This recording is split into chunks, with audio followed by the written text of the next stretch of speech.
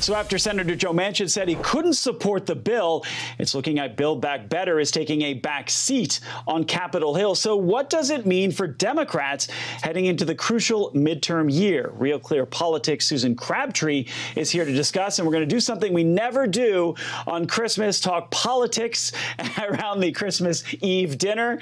So I have a highlight here. First, before we get into this, the latest Fox Business poll said 55% of registered voters say 2021 was a bad year for their family, and 31% say it's a good year for their family. 7 of 10 registered voters say 2021 was a bad year for the country. Those are very personal feelings in those polls there, which could reflect in a vote against an incumbent in some areas, right? Well, I think that Democrats, it's going to be a tough January for them, and it's going to be a tough year ahead. You already had 23 House Democrats, including 2 chairmen of committees, announce that they're going to retire. And you have a similar reshuffling going on in the Senate. A lot of Democrats and Republicans are announcing their retirements, but Republicans are looking like they're better positioned there as well. As you know, there's only a 50-50 seat difference in the Senate, and there's only 3 House seat difference in the House. So it's going to be, Republicans have the edge. With this Build Back Better in January, President Biden and Chuck Schumer have said they're not giving up hope.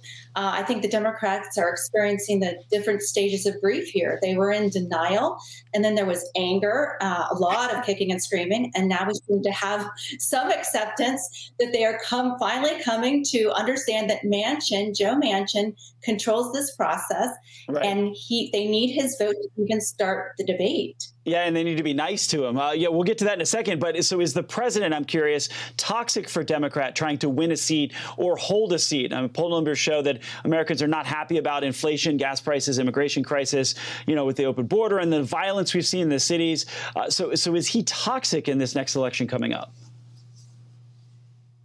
Well, certainly you don't want to be having the poll numbers that you do. It's always difficult for the first midterm election for an incumbent president.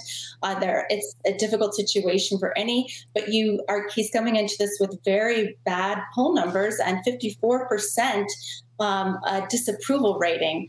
So you're going to have to see, we're going to see a lot of efforts like we saw earlier this week with him trying to reassure the public about COVID. They're coming out with this plan to put 500 million, $500 million tests out there for free for the public. We're going to see a lot of efforts on behalf of the president to sort of assure Americans that he held it under control. So, Susan, in the last 30 seconds we saw the White House and Democrats make personal attacks against Senator Joe Manchin. Then the tone changed after chatter that Republicans would welcome him into the party. What are the odds you think he switches parties? Well, I've actually spoken to Joe Manchin several years ago about this, and he said, there's really no chance that he's going to do so. He has a really big problem with Republicans on taxes and on other issues. I think this is a lot of wishful thinking. Of course, Mitch McConnell wants to make the overtures. He would be remiss not to do so. But I do think that Joe Manchin knows he's very comfortable in the Democratic Party. He could, if he does anything, become an independent and caucus with Republicans, and that would really hurt Democrats with this very thin regardless, he's in the majority. driver's seat. Susan, thank you from Real Clear Politics. I really appreciate it. Have a good and Merry Christmas. Hey, Sean Hannity here. Hey, click here to subscribe to Fox News YouTube page and catch our hottest interviews and most compelling analysis. You will not get it anywhere else.